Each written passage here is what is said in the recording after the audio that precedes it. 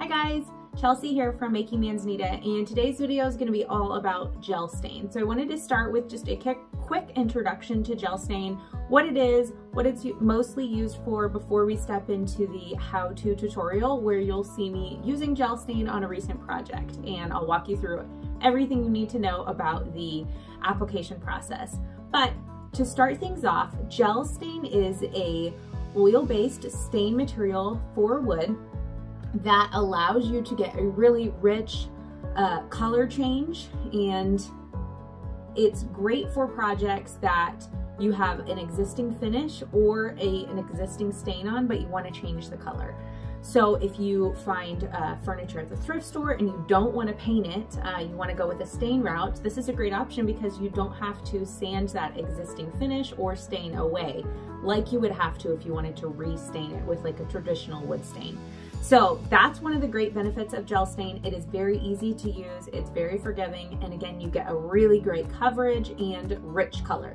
So for the project you'll see me doing today, I'm using a black gel stain, so it's a very dramatic change, and I'm doing it on a magazine rack. You may have seen the video of the full tutorial for the magazine rack. I added cane to it, so it has a real boho finish, but it's just a thrift store find. So I found the magazine rack at a local thrift store for just a couple of dollars. It had an existing stain and a finish on it, but I was still able to use the stain and I didn't need to sand it all the way down to raw wood.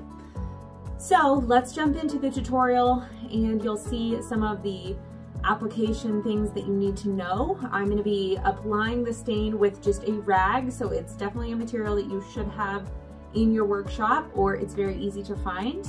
All right, let's jump in. So you want to start by giving your piece a nice sanding with a fine grit sandpaper. And the goal here is just to rough up the surface of the wood to promote adhesion for the gel stain, so it's not a slick surface. You're definitely not trying to get all the finish off or all the stain off and get it down to raw wood. So just a light sanding with a fine grit sandpaper, and then you can open up your gel stain and give it a nice stir with a paint stick, or I think I'm using here just a wood shim that we had in our garage. As you can see here, I've been stirring this for about 30 seconds. The gel stain is a lot thicker than paint or other types of stain. Definitely a lot thicker than like just a traditional oil stain. But that's what gives it its rich color. So you just want to stain it or stir it very well. I'm just using a wood shim, but you could use a paint stir stick or a piece of scrap wood or anything, and you just want to keep stirring. It'll start to kind of thin out a little bit as you stir and everything gets mixed together, but this is generally the consistency of gel stain. So don't be alarmed if you open it up and it's really thick. Nothing's wrong with your gel stain. This is just how it is supposed to look. Also, it is important to wear gloves. I learned this the hard time. The very first time I worked with gel stain, I didn't wear them, and traditionally there's a few ways to get stain off of your hands, but with the gel stain, because it's a lot thicker and it has that gel consistency, it's a lot harder to get off your hands and nails than traditional stains. So even if you don't normally wear gloves when you're staining, you definitely want to do it when you're working with gel stain. Next, you can start applying the gel stain. So you can see here that I am using a rag. This is just a lint-free paint rag that we usually buy in bulk and have sitting around in our workshop for things like staining and painting. You can also use a brush. If you are using a brush, be sure you're using a high quality brush that's made for oil products. The bristles will need to be a little different than a traditional brush, so be sure the one you choose for this project is made for oil-based products because gel stain is oil-based.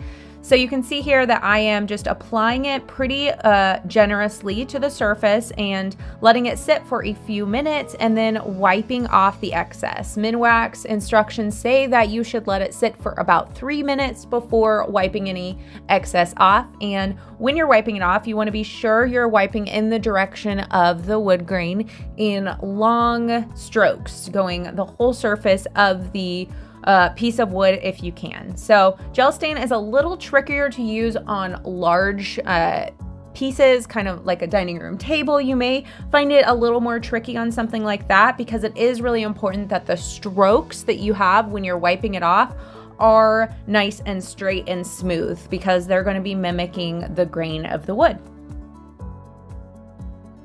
Okay, so here is how the magazine rack is looking after one coat of the gel stain, and I did this yesterday. You don't have to wait 24 hours between recoats. I just ran out of time. I think you need to wait like 8 to 10 hours for your second coat. So I think it looks good, but I wanted it to be darker. I wanted it to be more black. So I'm going to do a second coat and possibly a third. We'll see how it turns out, but that's what I'm going to work on today. But here's what it looks like after one coat. All right, so I'm done with the second coat. It went on much faster. And what I did a little bit differently on this one is I did not wipe it. When I wiped off the excess, I didn't wipe quite as hard. So I left some of that excess gel stain on there just to get a richer color. And I'm really liking the way it looks now. It is gonna take longer to dry just because there's more excess stain on there. So I may need to leave it like a full 24 hours before touching it. But I'm just gonna see what it looks like after it all dries. Maybe I'll do a third coat, but I'm kind of liking the way this looks, so stay tuned. All right, guys, so here's how it is looking after one coat, or sorry, 2 coats of the gel stain. I really like the finish. You can see it's kind of shiny, has a little bit of a shellac to it, and you can still see some of the wood kind of poking through on some of these, which I like that look. It is not a solid finish. I bet if I did a third coat, it probably would be a little closer to a solid, but I like that it looks stained instead of painted. So I'm liking the way it looks. I'm gonna leave it. I do need to seal it though, and to seal it, I'm going to be using this clear aerosol lacquer. This is one of my favorite finishes. It's very easy to apply, it's fast drying, and you just spray it on in several light coats.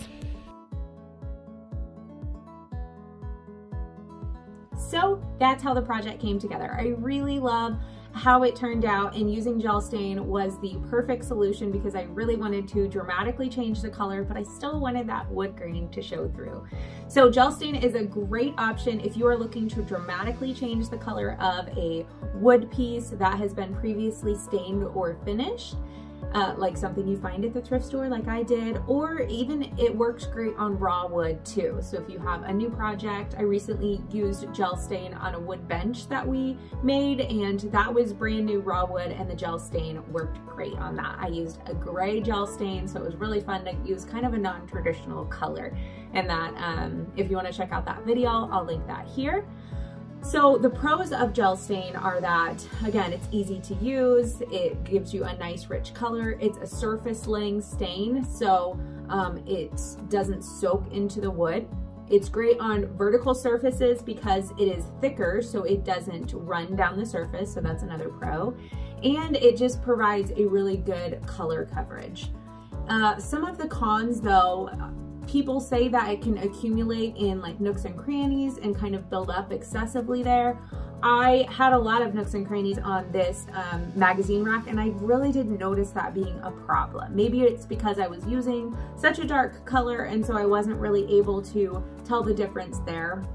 I really like that you can build it up with multiple coats, kind of similar to paint, and you can make it darker and darker on each application. So that I really liked. I hope you guys enjoyed this video all about gel stain. If you have any other questions about gel stain or really anything else, feel free to drop it in the comments below. And then while you're here, we would love it if you would subscribe to our channel. We share weekly DIY and renovating videos just for you. And then while you're here, check out this video next. I think you'll love it. Okay, see you next week. Bye-bye.